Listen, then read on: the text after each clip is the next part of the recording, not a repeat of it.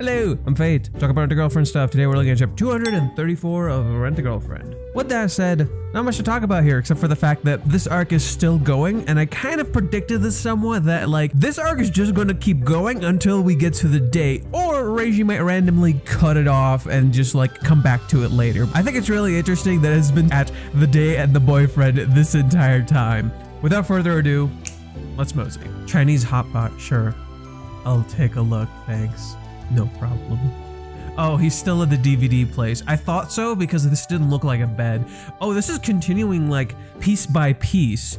And I kind of predicted this part too, at least for this particular chapter, specifically because like if you see the future image Reiji shared on Threads, Chizuru is still wearing the same clothes. So it makes a lot of sense that would just continue where we left off from last chapter. Mizuhara is so cute. Oh, we haven't seen one of these in a while. Huh. Shit. There are 7 differences in total. See the answers in the next chapter. Oh boy. So, I will point out, I think this is really funny. Like, this is all on Kazuya's head. So he's just imagining this. And it looks really good too, fuck.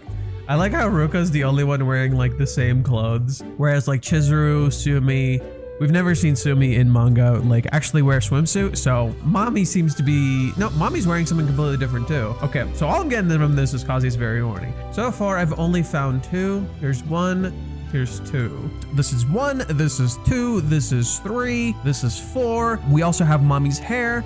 That's another one, so now we have 5. Oh, 6. There's a line here and there isn't a line here. Damn, okay, bro. The fucking V line. He has to point out the V line, goddamn. Oh, and the crab. Wait. 1, 2, 3, 4, 5. Mommy's hair is different. 6, 7. There's a neckline missing here. 8. There's 8 differences. What the fuck? That's not fair. That's not fair, bro, unless he's like giving you a freebie or it's a mistake. I'm gonna go with the wild guess and maybe say it's a mistake.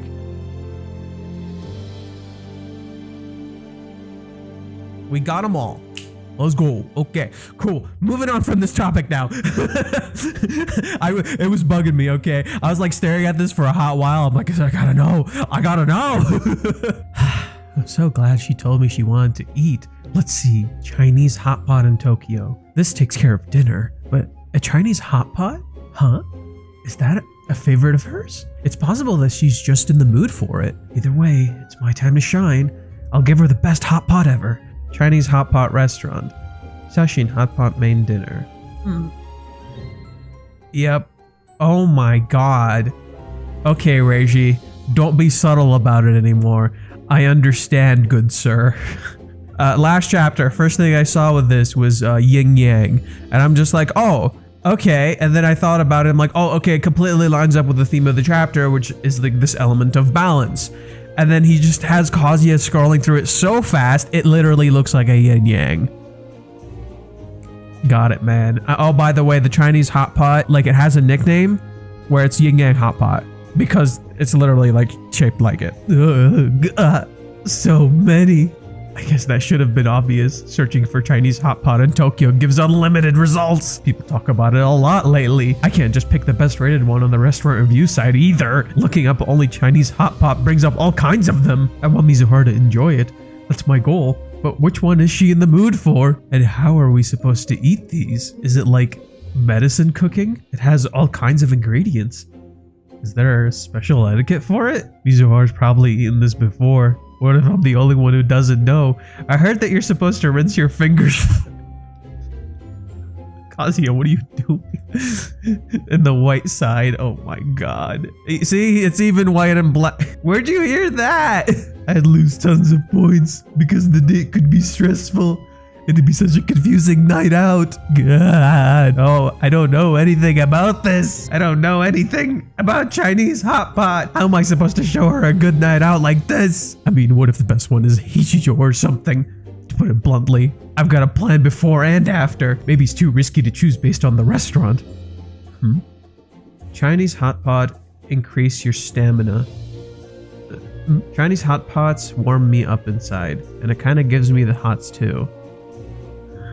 Woman with strong... What a curveball. What a way to come back to this. Oh my god. Women with strong sex drives prefer these foods the most. Chinese hot pot #1. My body feels kinda hot. Caption simulation. Hold me. This is torture. I love the slap. Stop. Damn it all. Chizuru-san could even be waiting for that. I don't feel like it's possible anymore for me to separate lust from love. He's gonna talk about it. I know it's still too early, but I've never been this close to you. Ever since I first met you 2 years ago, it's the truth that I want to support you. But I've also had these other thoughts about you every single day, to be honest. Is it wrong for me to have these feelings, Mizuhara? No!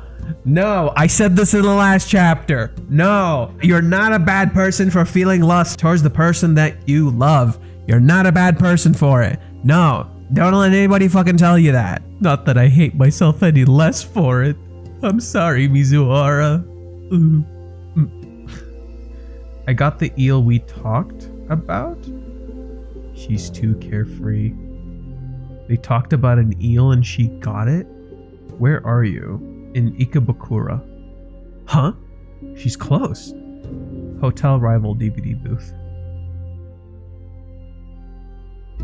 Headstone, Ichino safe. Oh, hurt me more. Hurt me more! So if you guys don't know, there's the family headstones, which is meant to represent the entire family. And you go and clean those up and you wash it up and you do all that stuff. Reiji talked about it briefly in chapter 182, I believe, when Kibe tells Kazuya about how Grandma Nagomi would go to the Kinoshita family stone and she would wish Kazuya good luck and she would clean it and take out all the weeds and stuff like that. So this is very much the same thing. It's interesting that she like shows up here after shopping too. Damn. Like with her fancy clothes and everything, she doesn't care. She's still cleaning. I love this. Like you don't, there's no dialogue. You kind of get it. She's just here to clean. She's struggling. Whew. Oh my god. That grave is really small. Hey, be quiet. Oh yeah, it's small because Chizuru doesn't have, yeah, her family didn't have a lot of money. So the gravestone's naturally small. Damn. It away. It's wonderful that you do this every week. Oh, it's my daily routine. Did Nagomi do it every week or did she do it every month? Give me a minute. I gotta know. Oh, Jesus. Nagomi did it every fucking morning. Oh, jeez. She did it every single morning. Yeah, she would go to the gravestone. Oh my god. Yeah, she did it every morning and she would pray for her family's health. God damn. Red bean mochi. I think I've seen them get that before. Flowers. Clap. Look at her face. I'm going on a date with him. Look at her face! Oh my Christ! This is really funny.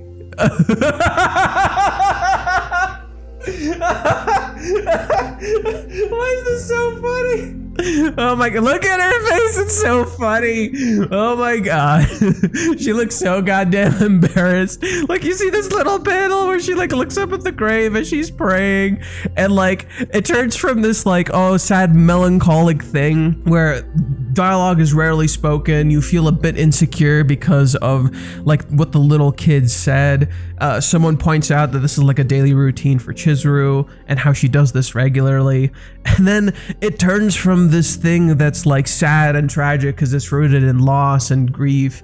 And then it just turns to this goofy thing, which is super fitting because that's kind of how it's supposed to be. Like grief, like a part of it is recognizing that these people aren't really gone. Like they're still here. They touched your heart and that's what matters.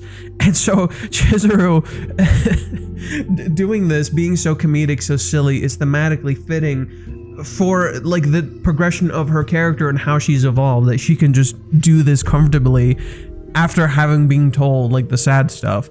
Also, I didn't notice the earrings. They look like those shrine earrings. How interesting. That's even more fitting, thematically speaking, because that's, you know, shrine earrings. She's literally cleaning like the gravestone. But I don't think there's anyone out there more suitable for you than Kazuya-kun. Honestly, if you're going that far with it, then you could have at least told me why you thought that before you died. It's not fair. See ya. Wind. I love how she turns back, makes that expression, lifts her head again.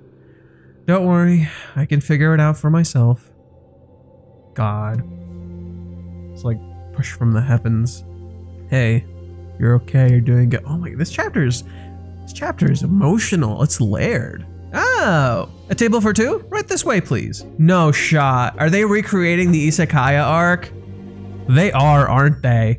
So, this is what a Chinese hot pot restaurant looks like. Oh my shit, Kazuya. This is my first time here. Oh, really? I'm surprised. There's a glass of water and a towel. Nah, I lied. It's my 8th time. That's a lot. No need to save this pic for later. Why even lie about that? I just fibbed for fun. So, what do you want to talk about? Good thing I was free tonight. Oh, it's about the date we talked about before. Something's been on my mind. Oh, really? Is it something serious? I didn't notice this until afterwards, but it's actually Minnie who says, anywho, let's get some drinks for now. And then she's the one who suggests the 2 highballs. Kazi's the one who agrees, saying, sure, yeah, all right. And then Minnie says, 1 highball and 1 matcha mule. And then Kazi's like, that's only 1 highball, what the fuck? So Minnie's like suggesting all these things and just kind of going at her own pace, doing her own shit, not worrying about anything else. And this is meant to be an exact contrast to Kazuya. Oh, and it just ends there. So this image is this one. You know, it makes a lot of sense too, that Chizuru would be talking to her grandmother. Yeah, that's pretty thematically fitting. Alright, that's it for this video, guys. Thank you very much for watching. If you're interested, go check out my analysis section that I'm going to be posting as a separate video from this one, where I delve into more analysis and symbolism and things along the like. So yeah, go check that out. If you enjoyed this video, please subscribe, the like button, and the bell icon, keep both the uploads, all that fun stuff, and see you guys later. Remember, let's mosey.